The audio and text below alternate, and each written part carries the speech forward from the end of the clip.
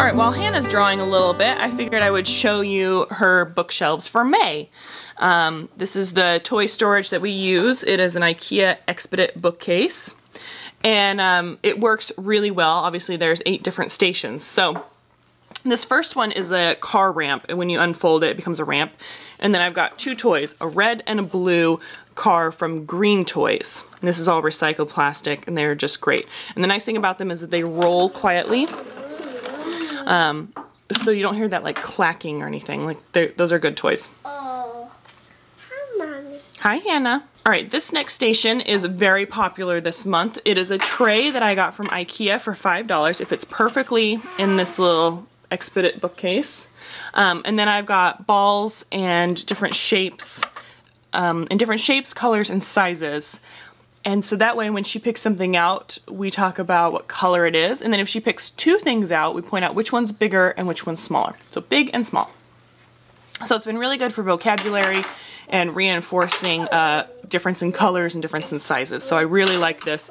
It's kind of a pain to pick up, but if you just tell her, you know, pick up all your balls, she knows exactly where to put them. So that's a great little tray this month.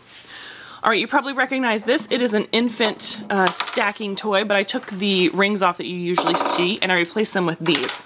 I got these at Walmart in the water toys aisle. And basically they're just like rings that float. I picked the red, yellow, and blue ones because those are the first colors introduced by Montessori. But I like that you can play with them outside. I like that they fit easily over her arms and legs and that she can throw them on the ground and like jump into them. These are very popular and she likes them a lot. I also like that they are really easy to clean because they're plastic. So that was a good purchase. I think that was about $5. Alright, this is her cups. Her stacking cups. As you can see, she still uses them for that. She's getting really good at it.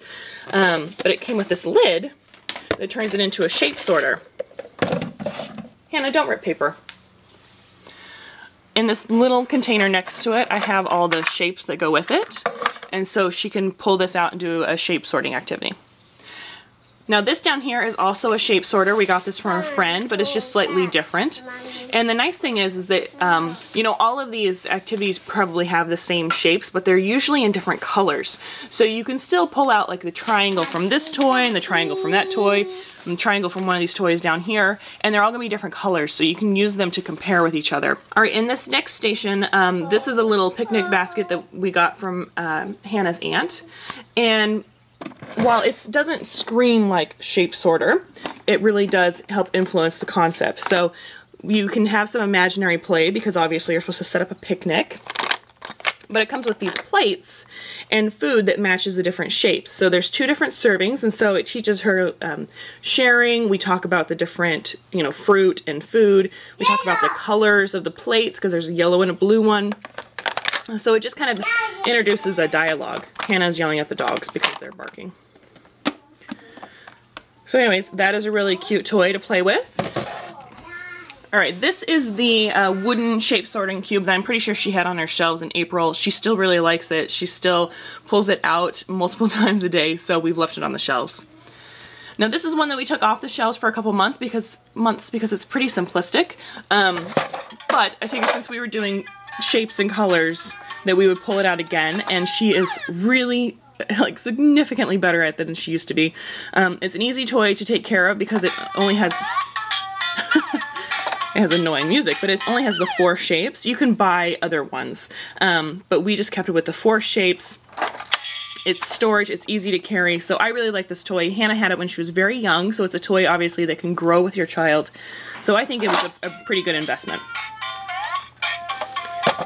It's one of those toys, I think, that teaches them to clean up because they can easily put the toy away just by dropping it into the top when they're little, and then as they get older, they can learn how to put them through the side.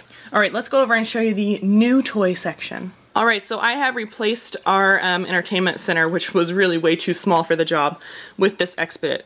Over here, we've got a tunnel that collapsed down nicely, so that's really good, and we've got, obviously, the Wii Fit board.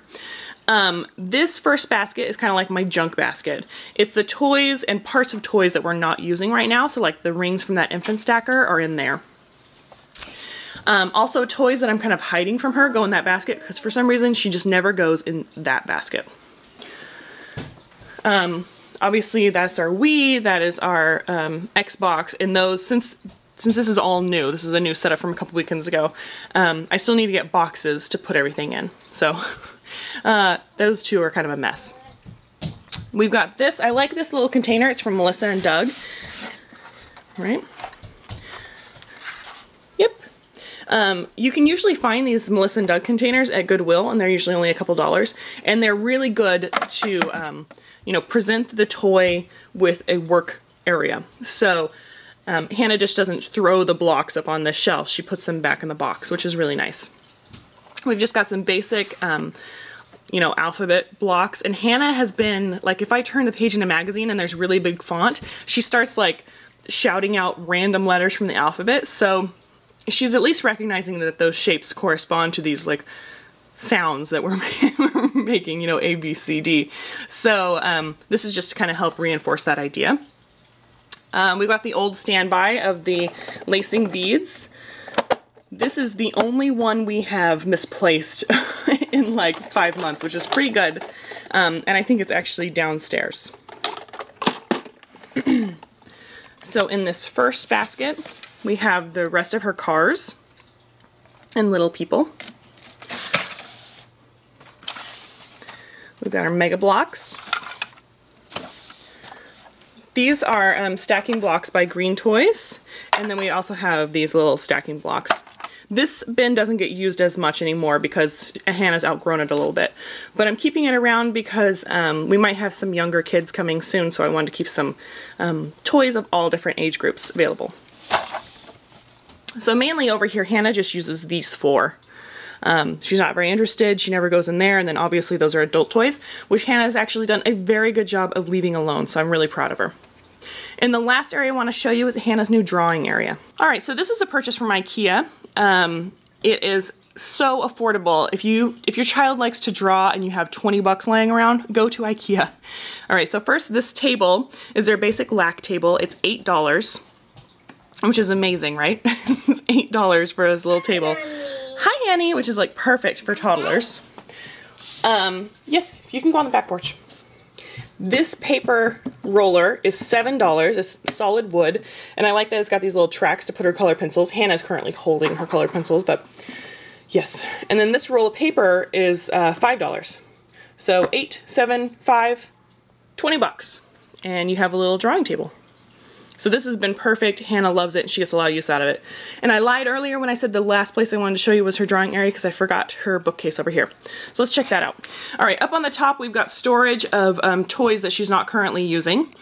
The middle shelf is her puzzles. Remember I just did a video about puzzles in Montessori Monday. So these are like cars and stuff. So fire truck, she's starting to learn that vocabulary, which is good.